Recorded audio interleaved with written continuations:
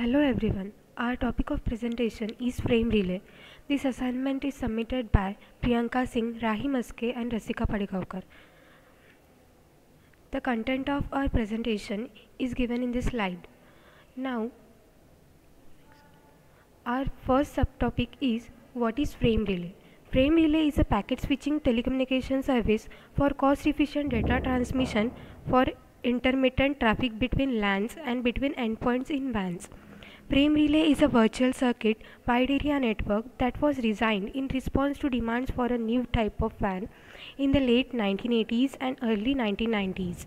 Prior to frame relay, some organizations were using a virtual circuit switching network called X25 that performed switching at the network layer. For example, the internet, which needs wide area networks to carry its packets from one place to another, used X25, but it is being replaced by other WANs. However, X25 has several drawbacks, like X25 has a low 64 kbps data rate. X25 has extensive flow and error control at both the data link layer and network layer. In response to all these above drawbacks, frame relay was designed. These are the features of frame relay. Frame relay operates at a higher speed, that is 1.54 Mbps, and recently 44.376 Mbps is also available. Frame relay operates in just the physical and data link layer. This means it can easily be used as a backbone network to provide services to protocols that already have a network layer protocol such as Internet. Frame relay allows bursty data. Bursty data means the data having high bandwidth transmission in short period. Frame relay is less expensive than other WANs. Frame relay allows a frame size of 9000 bytes, which can accommodate all local area network frame size. Frame relay has error detection at the data link layer only. There is no flow control and error control. Now, the architecture of frame relay network connected to the internet is as shown in the figure.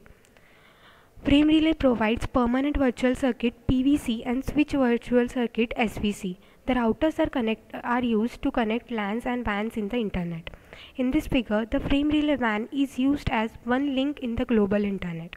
A virtual circuit in frame relay is identified by a number called a data link connection identifier (DLCI). A source and destination may choose to have a permanent virtual circuit (PVC). Each switch in a frame relay network has a table to route frames. The table matches an incoming port DLCI combination with an output port DLCI combination. In this slide, we are going to discuss about frame relay layers.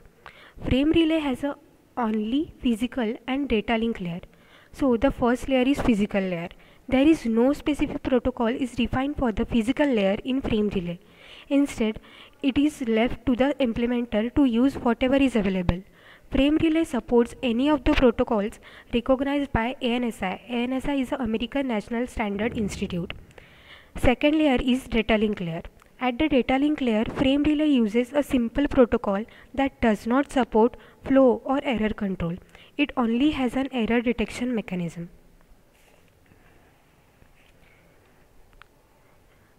Frame relay frame. As we can see, frame relay frame has flag, address, information, FCS, and then again flag. So, in address field, the first 6 bits of the first byte makes up the first part of the DLCI, and second part of the DLCI uses the 4 bit of the second byte. These bits are part of 10-bit data link connection identifier defined by standard C/R command/response bit. It is provided to allow upper layers to identify a frame as either a command or a response. EA, the extended address bit. This indicates whether the current byte is the final byte or of the address. If EA equals to 0, means that another address byte is to follows.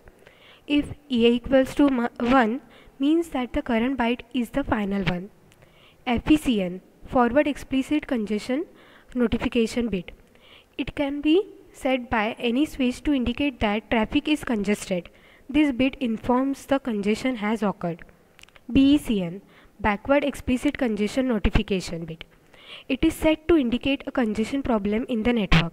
This bit informs sender that congestion has occurred. DE, Discard Eligibility. This bit indicates the priority level of the frame. If DE equals to 1, then this bit tells the network to discard this frame if there is congestion. To increase the range of DLCIs, the frame relay address has been extended from original 2-byte address to 3 to 4-byte address.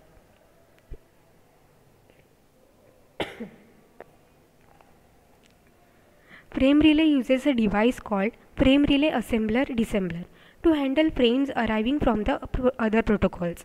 A FRAD assembles and disassembles frames coming from the protocols to allow them to be carried by frame relay frames. As you can see, two FRADs connected to a frame relay network. Frame relay network offer an option called Voice over Frame Relay (VOFR) that sends voice through a network. Voice is digitized using PCM and then compressed. The result is sent as data frames over the network. This feature allows the inexpensive sending of voice over a long distance. Frame relay. Frame relay was originally designed to provide PVC connections. There was not a provision for controlling or managing interfaces. Local Management Information (LMI) is a protocol added recently to the frame relay protocol to provide more management features. LMI can provide a keep alive mechanism to check if data are flowing. Next, a multicast mechanism to allow a local end system to send frames to more than one remote end system. And a mechanism to allow an end system to check the status of a switch. It is all about the frame relay. Thank you.